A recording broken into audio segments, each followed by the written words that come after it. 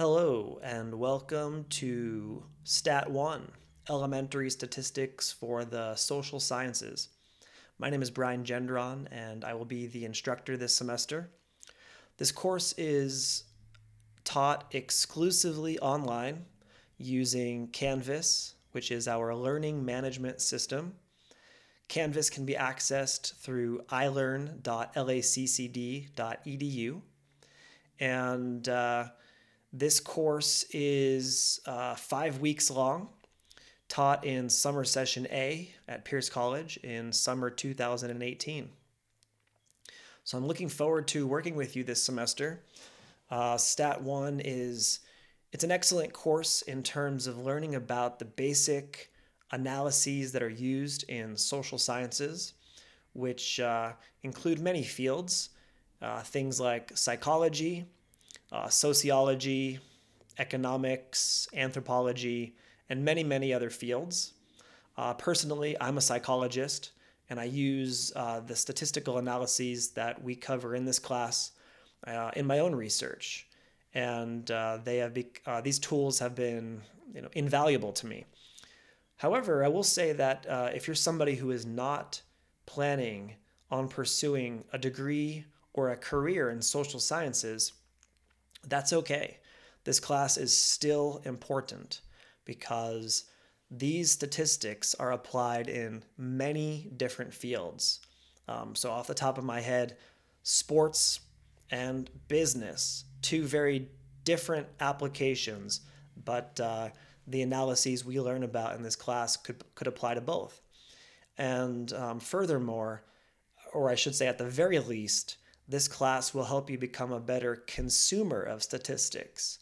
We are bombarded by statistical information every day of our lives, and some of it is really straightforward, but some of it is complex, and therefore being a better critical thinker and somebody who is better at understanding how statistics are derived and what they actually mean is going to certainly be an asset to anybody. In this video, I want to, first and foremost, welcome you again, and then just cover some basic preliminary information about course requirements and expectations this semester. So at the very top of this syllabus, you have my contact information, and below that is the textbook information. We are using the 8th edition of this Essentials of Statistics for the Behavioral Sciences book by Graviter and Walnu. This is the 8th edition. You can probably get by just fine with the 7th edition. I understand that will help you save some cost. However, any earlier than that, you probably want to avoid, because even the 8th edition has certain issues that will probably be fixed for the next edition. So for me, I look at it as sort of a cost-benefit analysis. I don't want to put too much cost onto the student, but this is an important textbook to own. And considering that it was published in 2013, I feel confident that you can find a reasonably priced used copy. And furthermore, you can also access this textbook for free at Pierce College Library for 2 hours at a time, if that is something that is interesting to you. So please go to the library and ask them for this book. All right, besides the textbook, there are some other important materials you will need this semester. And so the first is that for examinations in this course, the exams are proctored online using Canvas, and within Canvas, there's an application called Proctorio. Proctorio essentially records you during the exam. Now, nobody's watching you, but it does take note of suspicious behaviors. So, for example, if somebody else came and sat next to you during the exam and started to help you, this would be noticed by Proctorio, and I would receive a message. So I know that most people, are high on academic integrity. They would never cheat on an exam. However, it is a precaution that we do need to take with the online format. So with that said, for exams, you need the following materials. So the first is a picture ID. So if you have your Pierce ID, that's perfect. A basic calculator, a computer with a webcam, and Chrome Internet Browser. And so if you do not have access to a computer with a webcam or Chrome, you can go to the library at Pierce and check out a tablet for free, no charge, and this tablet will have the technology that is sufficient to complete the examinations in this course. Now, I'm going to skip down to something related to this information, and that is that there's going to be a practice exam that is mandatory for all students, and this practice exam must be completed by Wednesday, June 13th at midnight. The reason I want you to do this is that you have to make sure that all of these technical issues are okay before you actually take the real exams. Because when it's time to take the real exams and the quizzes, I don't want you to have to worry about technology. I want you to focus on the material. And so if you do not take the practice exam by the deadline, you will be automatically dropped from the course and your space will be filled with somebody from the wait list. So there are a bunch of eager students who want to be in this class. Do not give them your spot simply because you failed to do this test. So do the practice exam by Wednesday, June 13th. Okay, let's go back to the beginning. All right, so there's a bunch of details on this syllabus that you are highly encouraged to read on your own. And I just want to cover some of the most important takeaways. So here we have the student learning outcomes. Essentially, it says that we're covering a broad array of statistical analyses this semester, and we're going to learn how to apply them and interpret them. Let's see. Evaluation procedures. So where does your grade come from this semester? We have a mix of assessments and assignments, and that's what's listed here. The course is out of 1,000 points.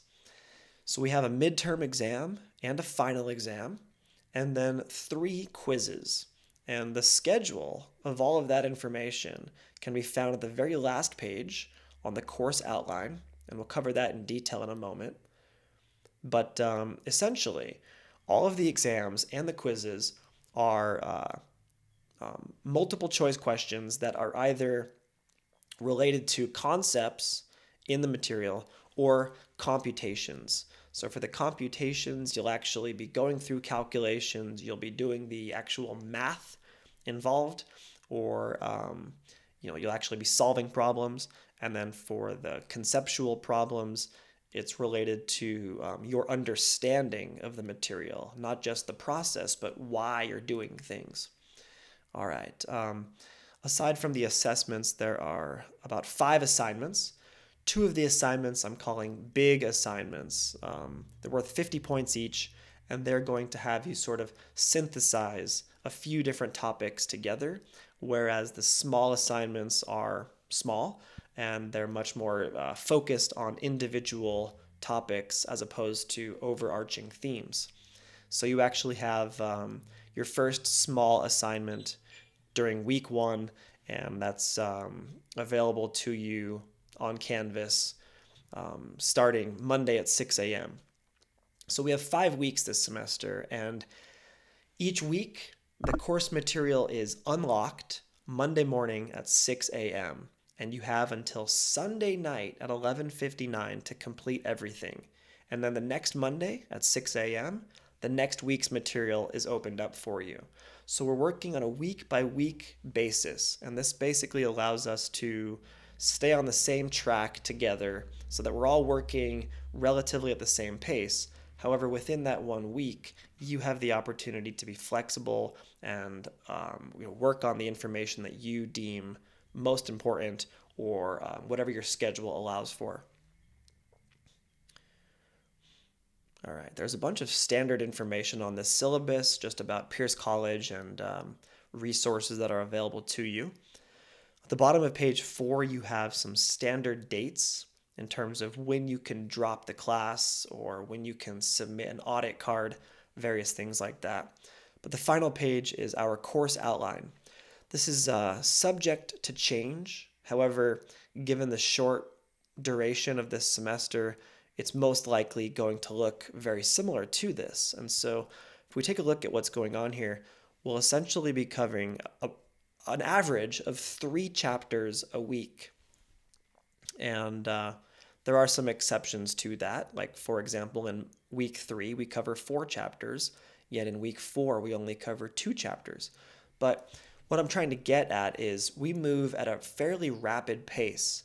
And that's simply the nature of this accelerated 5-week semester. So it is going to be somewhat demanding. If you've never taken a course in 5 weeks, I think that you should prepare to really focus hard and work at a I would say a higher pace than you might be required to in a typical 15-week semester. Let's see. So week 1 covers chapters 1 through 3. And if you don't have your textbook yet, that's probably okay, because a lot of it is some fairly preliminary information, some basic information. But as soon as we get to week 2, it is probably critical to have your textbook. And what I always say is that in online classes, your textbook becomes even more important than it does in a traditional face-to-face class. So one thing to note, and you might be aware of this, is that online classes, on average, have lower success rates for students compared to face-to-face classes. And, why is that? Well, probably for a number of reasons. But one of the reasons, for sure, is that in an online class, you don't have direct communication between student and instructor. Instead, we have an asynchronous level of communication. So we communicate indirectly. There are times when you can contact me directly. So for example, I have office hours online, and we can chat together, or I'll be using the conference function, and we can actually have a web conference and we can see each other. But most of the time, we're communicating through email or through the discussion forums, and that makes it difficult. So your textbook is the best resource I could possibly recommend to you. And I really do like our textbook. The authors go through concepts in a very clear and step-by-step manner that I try to emulate in my own lectures. So I certainly cannot emphasize enough how important it is to read this textbook. And you have to read it quickly because we have about 3 chapters a week. So make sure you are dedicating time to studying and reading the material. And I know that sounds pretty obvious, but I really want to encourage you because it will pay off. And the last thing I want to mention about this is that course material in statistics tends to be sort of built upon earlier material. So for example, chapters 3 and 4 build upon information from chapters 1 and 2. Chapters 5 and 6 build upon earlier information, and so on and so forth. So it's important to sort of build a foundation. Don't get left behind in the beginning weeks of this class, because it's probably impossible, maybe not impossible, but quite difficult to catch up. Again, let me give you an example. So the information we learn about in chapters 3 and 4 is going to come up in every single chapter from that point forward. And so the idea is that earlier information sets the foundation for later information. But rest assured, I am here to help you, and I'm an advocate for you. I want to be here as much as possible to answer your questions and help you look at questions in a different way. And if our schedules don't coincide here and there, one additional resource is the tutoring center at Pierce College. you have free tutoring available to you as a statistics student at Pierce.